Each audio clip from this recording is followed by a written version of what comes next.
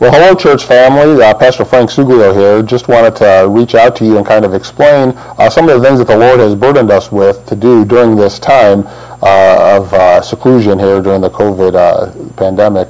And one of the things that I challenged the church family to do our last Sunday together, and that was to pray about what the Lord would have for us to have as our next steps coming in the year 2021 in our Christian walk, and especially through our church family.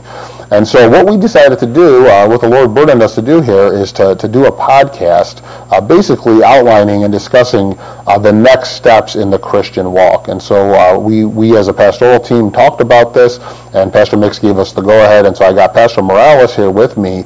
And so basically what we're going to do is every day between now and Vision Night, which is now January 20th, at 7 p.m. on Wednesday night, we're going to release a podcast discussing a next step in the Christian's walk. And so, Pastor Morales, everything going okay for you over there today? Everything's going well. I am feeling better little by little, and I'm feeling the best I have felt since last Wednesday today. Amen. Amen. And if you have not yet heard Pastor Morales' sermon from last Wednesday night, I think it is so fitting for these times, and so I would encourage you to go on our website and look that up and listen to it. And so we know, obviously, that this may not just be our church family listening. We're making this with that in mind, but please feel free to share this with anybody that you think the Lord burdened you with to share it with. And so as we were discussing this, as we were talking, Pastor Morales and I kind of came up with a list of next steps. And of course, we understand that before we take a step, we must first stand up, right? And so in order for us to take any step in the Christian walk, we must first be born again.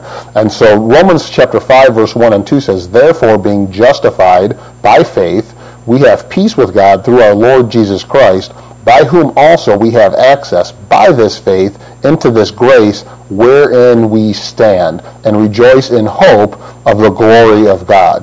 And so we're going to focus primarily this week, or today anyways, on salvation. And so, Pastor Miles, what do you think about that, the standing in the faith? I like the analogy of physically standing up before you can physically take a step. And spiritually speaking, we must be in Christ before we can make forward movement or take forward steps. Amen. In His will for our life. And 1 Corinthians 16:13 says, "Watch ye, stand fast in the faith. Quit you like men, be strong." And so we need to be standing in Christ. We need to understand that first and foremost. Galatians 5:1 says, "Stand fast, therefore, in the liberty wherewith Christ hath made us free, and be not entangled again with the yoke of bondage." I like the fact that it says that once we're in Christ, we're standing literally in the Lord and before God as a saved individual. We're not to be entangled with the yoke of bondage, the things of the world. We are to move forward. And hopefully this podcast can help our church family to understand, hey, where's your next step now that you're standing in Christ? If you're saved. If you're not, then that's the first thing you need to do is get saved. Amen. I look forward to all these podcasts. Yes, sir. Yeah, and that's great. Those verses hit home perfectly when in saying, we want to continuously be maturing and growing as a Christian, and none of us have nor will arrive until we get to the other side of eternity. And so, there's very humbling words coming straight out of the Scripture there, that once we're standing in Christ, we must continuously be going forward. And so, one of the things that I was burdened about, Pastor Morales, is because since we really started going back out into the community and inviting folks back into the church house. This past fall, we've been blessed to see 8 people trust the Lord as Savior, and so that's really exciting. But one of the things that I noticed was 2, if not maybe even 3, had already previously made professions of faith. Now, you and I don't really think about things like that because we got saved a little bit later in life, and so that was not our lifestyle. Where many of the folks that are going to be listening to this grew up in church. And so with all your experience in ministry, have you seen that many times where people made a profession maybe at a younger age and then really weren't truly saved? Yeah, that is I would say it's common, even though I haven't seen it a ton. I have seen it several times. I'll give one quick testimony. I had a fellow who I taught when I first started teaching a children's class way back in, I want to say, 1998, 1999. And he had been saved, had been in the church, before my wife and I had. And him and I went visiting We led people to Christ together. We served together, reaching those young people. And years and years and years later, I'm talking, I don't know, 10, 15 years later, I'm on staff, I'm an assistant pastor, I'm this, I'm that. I've been in the ministry, years at this point. I see him following the Lord in believer's baptism, and I thought, wait a second, what's happening here? Mm-hmm. This guy who I thought was saved, who I thought, was in the fold, was standing in Christ. Yeah. Well, I questioned him after the service, and he said, these were his words. He said, I wasn't truly saved. I didn't really know for sure that I was going to heaven. And he didn't say the fact that he was faking it, but the implication was there. Mm-hmm. It was implied that he had basically been just going through the motions prior. And I thought, wow, man, that's incredible. A man who's serving, who is seeing people saved, in the church 3 times a week, going out soul winning. I thought, how can that possibly happen? But he's not the only one that I've seen, that happen. And it unfortunately it does. And so we need to make sure that we're in Christ before we decide to do anything else. Amen. The very first thing is making sure we're saved. Absolutely, and there's no shame in that, right? I mean, it's not absolutely not. It's a matter of from this day forward, moving forward. And so I'm sure. To me, it was shocking. It was shocking, but I was grateful that I'm glad you got it covered. You got it taken care of appropriately, scripturally, and that's the key. Not basing your salvation on someone else's, witness of you trusting Christ as a 5-year-old. That's good. That's really good. Our oldest daughter did the same thing. She supposedly got saved, as a 5-year-old, but then at 12, she wasn't sure. She didn't know. And so she made a profession of faith, and she believes that truly she was saved at 12. Now, she could have been saved at 5 and not totally understood it, but I told her, I said, I'm glad I wasn't, excuse me, I wasn't upset with her. I wasn't disappointed in her. I was glad that she knows that she got it covered and she got it cared for. And it's cemented in her heart. That's the key. Is making sure that you've done what God is telling us that we need to do to be saved. Yes, absolutely. And I've seen it many times over as well at Cleveland Baptist when we were still there.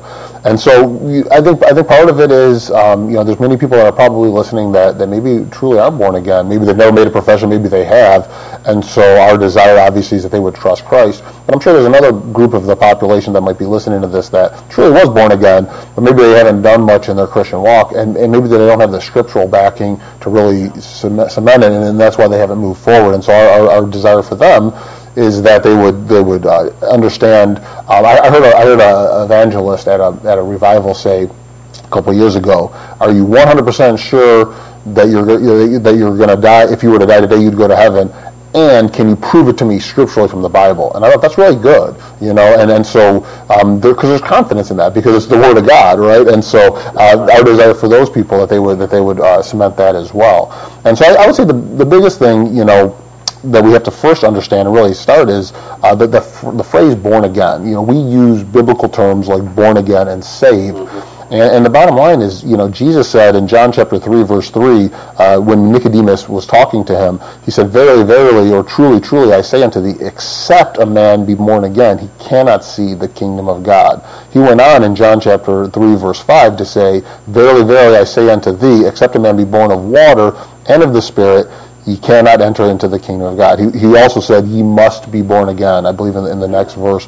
And so if you can't explain what being born again is, you really have to take time to really pay attention to the words that we're saying here the rest of this broadcast, because Jesus said ye must be born again. Not that maybe you should. It wasn't a suggestion. It's ye must. And I believe that's the only time in Scripture that Jesus actually said ye must anything. And so what do you think about that, Pastor Morales? Well, the key for salvation is being born again. And I find it very humorous in that passage in John chapter 3 where Nicodemus asked the Lord, "Well, how can a man be born when he is old?" This to me is just it's God showing us his humor. Can a man enter the second time into his mother's womb and be born? Obviously, that's physically impossible. But it's humorous that he would ask, because he says, "I don't understand. What does that mean?" And the Lord is telling him, he's saying, "No, you must be born physically one time and then be born spiritually that second time, that second birth, that being born again is a spiritual transaction. It's not a physical transaction. And there's people that are the phrase born again has been tainted, has been almost treated as if it's charismatic. And listen, it's Bible, it's biblical, and if we're not born again, now being born again doesn't mean that we speak in tongues. It doesn't mean that we need to have gifts to heal people, although in some cases it kind of gives that connotation. But biblical Bible born again is being saved, is having placed our faith in Christ. And if you have not done that, you can't take the first step. You can't go. You can't be baptized. You should not be baptized, scripturally speaking. You should not be, a member of a church. You should not be tithing. You should, although, obviously we'll take your tithe, but that's for Christians. That's for born again people. That's for saved individuals. Amen. And we have to have that first. Yeah, and to be honest with you, in my unsaved life, a man who grew up in church, that if you would have asked me, do I believe in God and Jesus is the Son of God and the Bible is the Word of God, I would have said absolutely, for sure I do. But if you asked me what being born again was, I thought it was a denomination. I thought it was a denomination of the Christian faith, because I just didn't know. And you don't know what you don't know. And the man Nicodemus that we're talking about here, this was a man that would have said, I believe in God. He was serving God. He was a wealthy man. He was the preeminent teacher of his day, in teaching the scriptures, of course, the Old Testament at that time. And so you could see how, if you're listening to this, and I mean, none of us would say in our unsaved life that we were at the level of Nicodemus. And if he needed to be born again, that each and every one of us must be born again. And so what I struggled with most, Pastor Morales, was the word believe. Because I think we use the word believe a little bit differently today than the Bible uses it or intends it, right? And so, typically when we say we believe, we're really saying, I believe it's possible, it could happen, right? And the Bible's saying, no, when you say believe, it's I'm 100% sure, I'm putting all of my faith, all of my trust into what it is that I'm believing in, what my faith is in.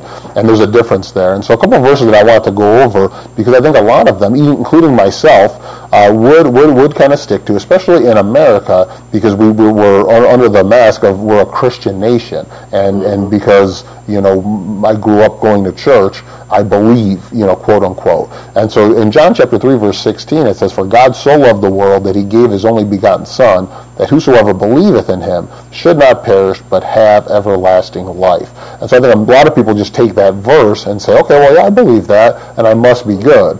And again, obviously, what we're going to go over today, it's much deeper than that. That's right. And we're going to cover that at length. It goes on to say in verse 17, for God sent not his Son into the world to condemn the world, but that the world through him might be saved. And here verse 18 is key, and nobody ever talks about it, right? Because we always talk about verse 16. It says, he that believeth on him is not condemned, but he that believeth not is condemned already, because he hath not believed in the name of the only begotten Son of God. Again, cementing the fact that you're not born with this knowledge. You must be born again. Of course, we know that there's the age of accountability, and an infant that dies, Scripture tells us, as David said, that he will one day go to be with his child in heaven. But once we reach that age of accountability where we understand and can make a decision on our own, at that moment, we're condemned already. But when we believe, then we pass over from condemnation. And so what are your thoughts on the word believe biblically as opposed to in 2021 here in the United States of America? So I'm looking at our notes, and I see that John 1, 12 and 13 are a little bit further down for points, so I want to say that for them. But that would apply here. But as many as received him, to them gave he power to become the sons of God, even to them that believe. There's a twofold purpose in believing. It's not just a mental assent, because Romans chapter 10 verse 9 and 10 tells us that with the heart man believeth unto righteousness, and with the mouth confession is made unto salvation. So we must not just mentally acknowledge the facts and the details about the Lord Jesus Christ. We must literally place our faith in those facts. That's the kind of believing that the Bible is talking about. It's not just saying, yeah, go ahead. If I may ask you to share, for those that don't know, Pastor Morales is my mentor. He discipled me very, very detailed in Florida, not only scripturally of the Bible and the scriptures, but also how to study it out, how to share it. And we did a lot of soul winning together. Well, I mean, he did soul winning. I stood there and listened. but we spent a lot of time doing that. And this illustration, which is a true story, right? And I've used this many times in preaching, but I think it is the best way to describe really the difference between biblical belief and scriptural belief. And so if you don't mind, and again, I know, and here, let me just say this. We are planning these podcasts to be much shorter in time than this one is going to be. So please, moving forward, the other steps will be a lot quicker. But we do not want to disservice the Lord and the scriptures in something as important as salvation. So we're going to take our time with this and allow the Lord to work. And so if you could, Pastor Morales, share with our listeners that illustration that so perfectly describes biblical belief as opposed to earthly belief. Yeah. So the story goes of a man named Jean Gravelet. He was a Frenchman. They called him the Great Blondin. I've told this story so many times in the last 20 years. That's why I felt like I could put you on the spot with this. Oh yeah, I've told this thing so many times, and I've investigated. I've looked this up. It actually did happen. So Jean Gravelet was a tightrope walker, the best at the time in the world at the time, in the late 1800s, and he advertised that he was going to go to the Niagara Falls in upstate New York there, or western New York rather, and he was going to tightrope across the gorge of Niagara Falls. Now, every time I give this story, I say I've been there. My wife and I visited there. Most people have either been there or have seen pictures of it. They understand the concept of the gorge. Really large hole in the ground with hundreds and thousands of gallons of water falling per minute, per hour. I don't know the exact figures, but nonetheless, it's a dangerous thing for him to attempt to do this. It's a daredevil type act, and he sure enough did this. He tightrope across the gorge. With a wheelbarrow.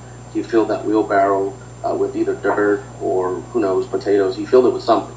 And then at another point, he took his manager, put him on his back, and tightrope across the gorge, each time making it more and more difficult. And there was an audience that was there, and they watched him. They applauded him. They were wowed. They were just totally taken aback by this man doing these things. And I say to the prospect when I'm speaking to them, I say, imagine now, that actually did happen, but pretend with me in your mind that we were there. Pretend that we were in the audience, we went to see this man, and we see him do these tremendous acts.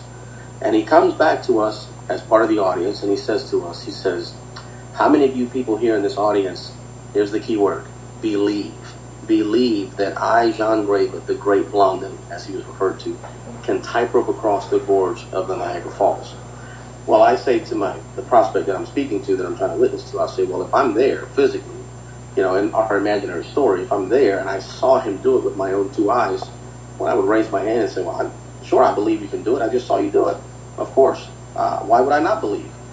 And then pretend that the man asks us the second question. He says, how many of you believe, keyword, believe, that I, John Gravelet, the Great Blondin, can tightrope across the gorge of Niagara Falls with a wheelbarrow and something inside the wheelbarrow?